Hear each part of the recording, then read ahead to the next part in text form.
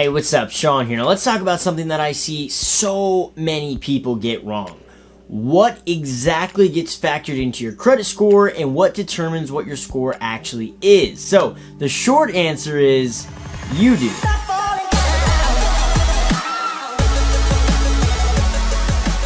So we all start out on the same playing field when it comes to credit. We all have this zero credit, no credit, whatever score you want to call it, all starting out on the same playing field, and essentially the financial decisions you make is what determines your score.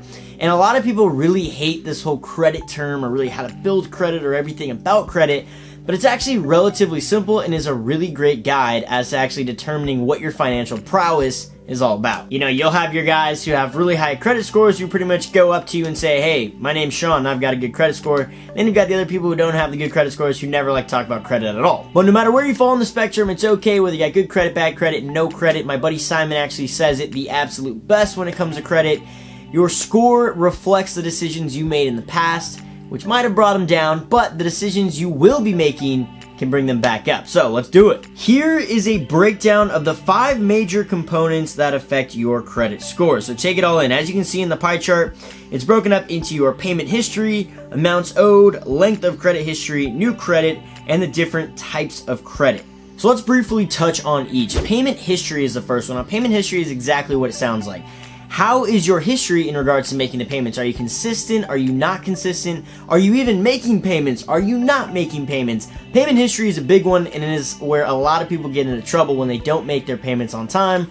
That can negatively impact your scores. And everyone knows that, right? So I want to talk about something else that a lot of people don't usually know, and it's the consistency in your payments. Are you a predictable borrower is essentially what the credit companies want to know. If you're going to apply for my credit, I want you to be consistent. Are you going to be making a payment of $400 one month, $3 the next, and $100 the next after that? I want to know, are you going to be making that $100 a month payment consistently, consecutively, everything about it? I want you to be predictable if I'm a credit company. So if you can prove to them that you are consistent and predictable, and let's say you make a payment of $200 every single month, that's going to affect your score positively because that credit company is going to see, hey, this guy actually is a consistent person. If we give him a line of credit, I know we're going to be getting X, Y, and Z every single month from him. The next one is amounts owed. How much money do you actually owe? And this is also in regards to a percentage, because essentially if it wasn't a percentage, the super rich would be like super negatively impacted with this. So it comes down to a percentage. How much do you owe in comparison to how much you're allowed to spend? So if you've got a $10,000 line of credit and you owe $9,000 on that $10,000 line of credit, your scores are going to be negatively impacted because you're utilizing so much of that credit limit. A credit card company knows that it's very low risk if they're giving you a $10,000, $20,000, $30,000 limit. If they know, hey, this guy really only uses a couple $1,000s a month to utilize his credit. He really doesn't spend the full amount, so he's a relatively low-risk individual. Let's take this scenario, for instance. We got Dude A, who's got a $10,000 credit limit, and he only uses $2,000 of it. But we've got Dude B, who has a $2,000 credit limit, and he uses all $2,000 of it. Who do you think is going to have the higher score? It's my man A. He's got $10,000 he can spend, but he's like, I don't really need all that $10,000. Just give me $2,000 and I'm happy with that.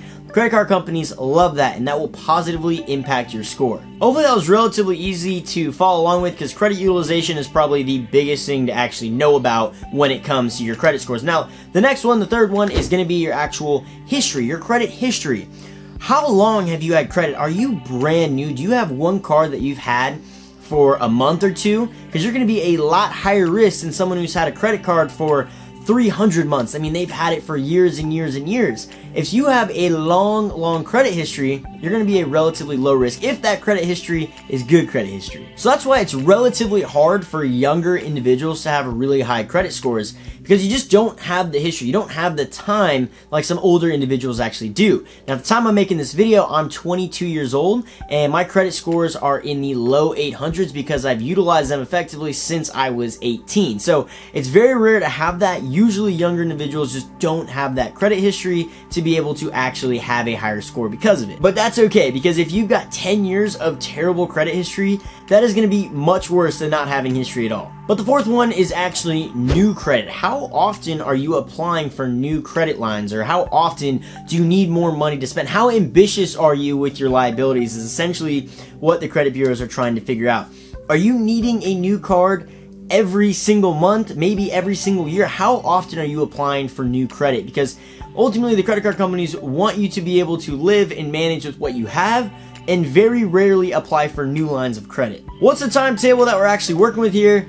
Now, it's kind of vague. It really depends on a per person situation, but basically just don't get a new card every single month. If you get a new card once a year, that's still maybe pushing a little bit. You really shouldn't need that. Honestly, if you have a card, just tell your credit card company, hey, I'm making more money now, I need more money, just raise my limit on it. You don't need tons of different cards. And lastly, the different types of credit. Yes, there are different types of credit. So, for example, do you have just a credit card, or do you have a secured line of credit? Do you have a car payment? And do you have 2 regular credit cards? All 3 of those are different and are acted and treated differently on your credit report. So how diverse are you? Essentially, you want to diversify your credit portfolio, if that's even a thing. You want to diversify what you actually have so you can prove to the credit card companies, hey look, not only am I always on time with my car payment, but I've got this secured line of credit that I barely utilize, and I've got these other 2 major credit cards that I don't utilize as much as well. So